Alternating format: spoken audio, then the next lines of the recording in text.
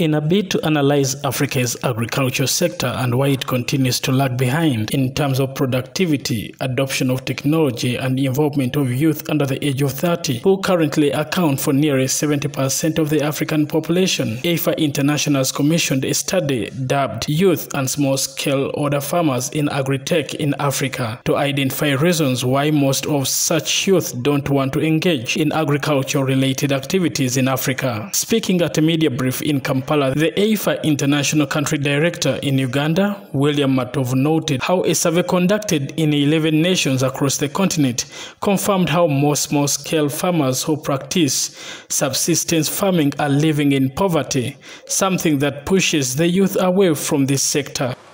Comprise mostly of smallholder farmers who are practicing subsistence farming, and majority of them live in extreme poverty.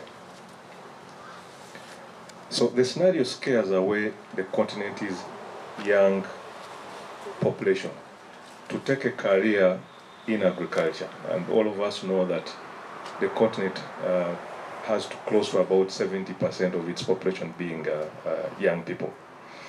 So ordinarily, Africa's youth should be replacing the aging farming population. But this generation shift is not happening. But this is not the only way that has pushed the youth away from this sector. Many of them still appear, among them the uncertainty of farming, lack of technology, climate change, access to land, to the youth also sending them away from this sector, as he explains. This youth hesitancy to embrace agriculture is further compounded by the uncertainty that comes with farming. Issues like climate change, lack of technology, illiteracy, and access to opportunities pose a great threat to farmers' source of income. 55% of the youth surveyed in Uganda, they indicated that they neither access or own land. And land is a critical productive resource in agriculture, especially in terms of boosting agriculture. Matov says further those few youth engaged in this sector did also face some challenges, especially in these critical times as the COVID-19 pandemic did affect majority of them, with a sizable number kicked out of this business while others are still struggling. The outbreak of coronavirus has affected most of the agribusiness focused enterprises. In fact, 40% of agribusiness enterprises surveyed indicated that they have either run out of business or been able to postpone or temporarily close their business because are lacking training. Basically, they do not have access to training, and so that they can acquire the adequate skills and knowledge to know how best they can effectively and efficiently engage in agriculture.